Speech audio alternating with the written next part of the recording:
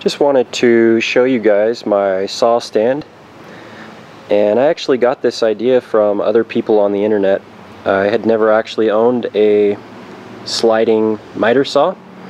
I found a really good deal on a Kobalt, and Kobalt does not make very good power tools, I have to say, but I found this sliding compound miter saw, and it's really interesting. This is the only one of its kind that I've seen. It's a 7 1/4 inch sliding compound miter saw, and it's only 9 amps, 5,000 RPMs, and this saw really screams. I would say it's probably well over 5,000 RPMs. It just continues to accelerate.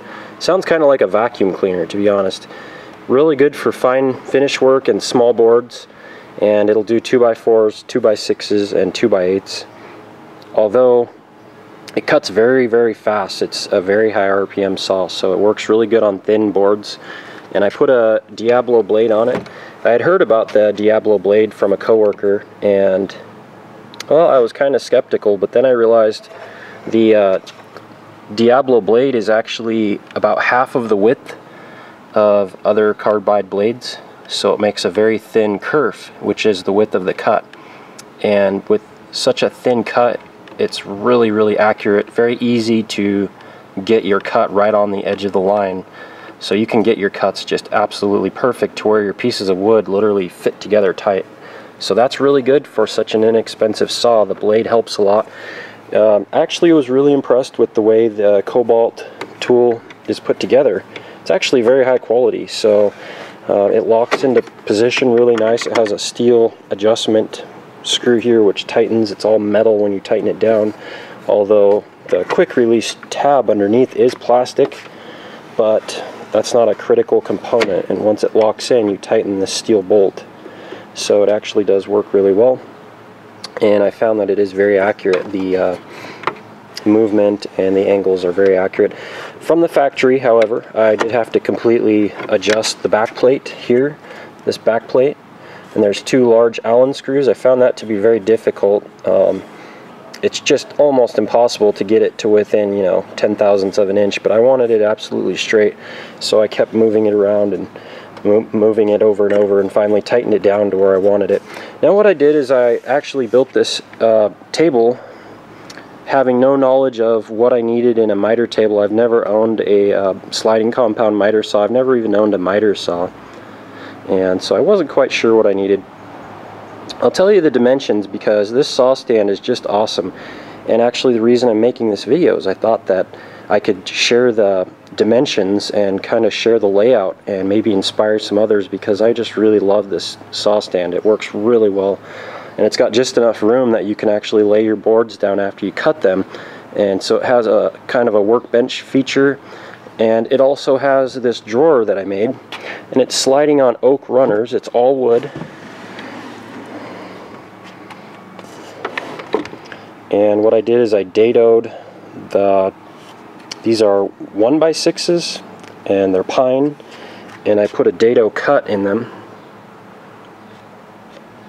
And that dado cut actually sits on a piece of oak, a hard piece of oak, and it's sliding on oak runners.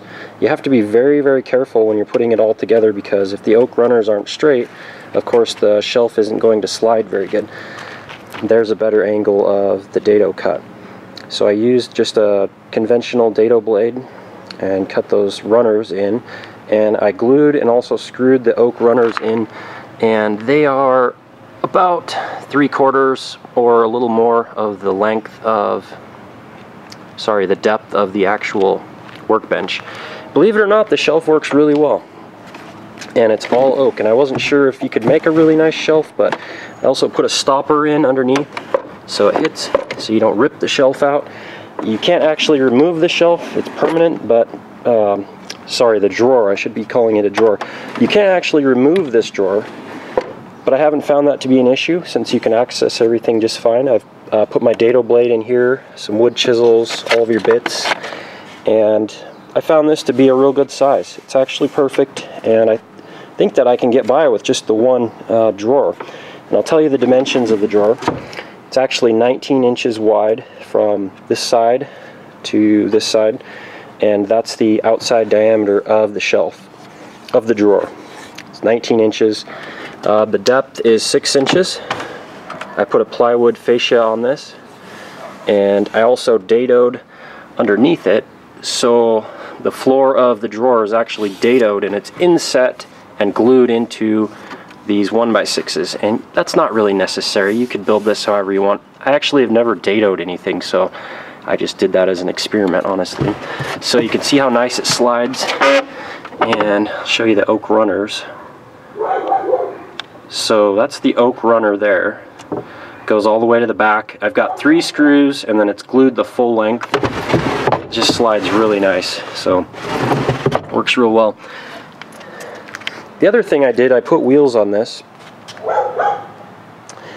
and you simply unlock the wheels, roll it to where you need to go, and then lock the wheels into position, and it's really sturdy. Now the dimensions on this, the total length of the top from the left to right side is 61 inches. The total depth of the top is 19 inches.